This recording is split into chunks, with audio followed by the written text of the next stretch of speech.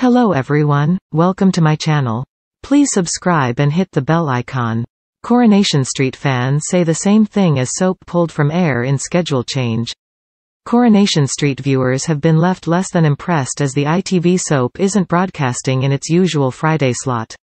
Usually, fans of the soap get their Weatherfield fix on Mondays, Wednesdays and Fridays. However, in a schedule shake-up, Coronation Street has been pulled from its usual 8 p.m. slot at the end of the week. The soap aired for 3 consecutive days in a row, with Friday's episode airing on Wednesday instead. However, fans have been left seething with the change, as they question why it wasn't moved to another channel instead of being moved completely. @Melody_player said, "Why do the schedules have to keep changing because of the BL football? Can you not show these games on ITV 2 or 3? @JamiePickles1 added, "Some viewers are not happy about it."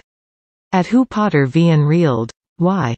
Just. Why? Is it really that hard to stick to the normal Monday, Wednesday and Friday?" @MattZMiller asked, "If can't be fitted in on Friday at ITV Corey, why not use the Thursday 8:30 p.m. slot after Emmerdale? The 9 p.m. show that night can easily move to 9.30.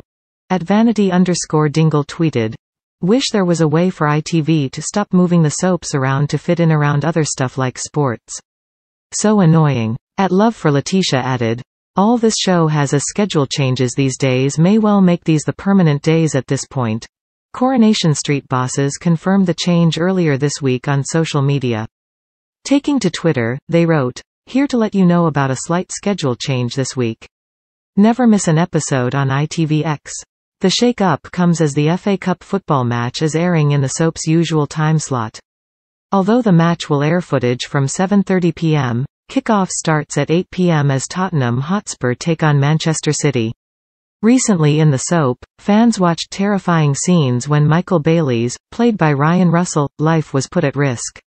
Noticing smoke coming from the builder's yard, he ran inside fearing his dad Ed Bailey, Trevor Michael George, was inside.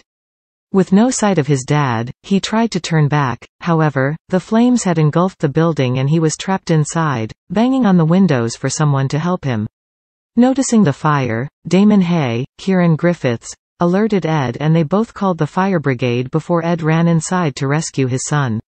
Although Michael was all fine in the end, the same can't be said for Ed as the fireman told the police the building stank of white spirit. Later on, PC Craig Tinker, Colson Smith, told someone higher up what he'd heard about the fire, as he highlighted Ed's ever-growing mounting of debts. Is Ed responsible for the fire to try and get some cash? Or was it truly an accident?